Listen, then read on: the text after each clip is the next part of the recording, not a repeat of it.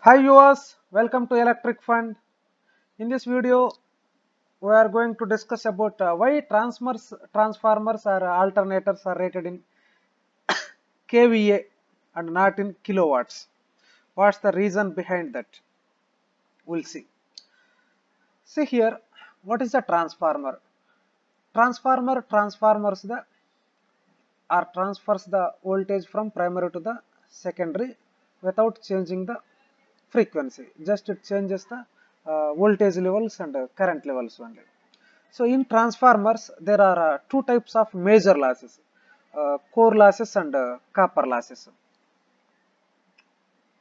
So here the copper losses, I square R losses are completely depends on the current which are passing through transformer windings, while iron losses or core losses completely depends on the voltage. It is known for us.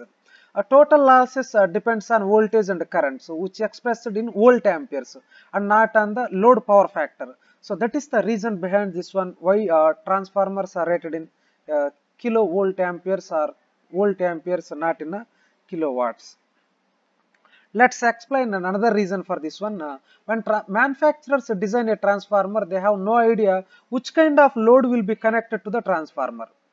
The load may be resistive load or inductive load or capacitive load, or sometimes it may be the mix of RLC elements. It's mean there would be different power factor at the secondary side and different kind of connected loads depends on RLC elements. This is another way we go for volt amperes instead of watts in case of a transformer. Thank you.